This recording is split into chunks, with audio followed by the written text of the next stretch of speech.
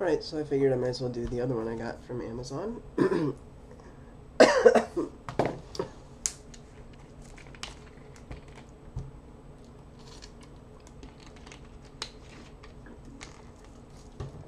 That was not product placement. Although I suppose this is product placement, but no, not really. Okay, so I bought another Wenger. Holy Jesus, that sun. There we go. Swiss Army knife. And the reason I did that, okay, it's called the Nail Clip EvoGrip.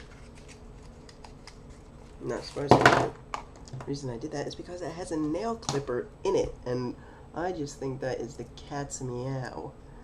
And yes, I just said cat's meow. It's the bee's knees. Okay, so here is the nail clipper. Is that... I'm semi-obsessed with nail clippers because it's really difficult to find good ones. So, I have no idea if this one's going to be good or not, but maybe it will be. Okay, so there's the nail clipper. Then there's, scissors, just like the Victorinox Swiss Army Classic. A nail file. And the small blade. And a little keychain thingy. So that's pretty much it. Mainly got it because of the nail clipper, though. I haven't tried it yet, but I will soon.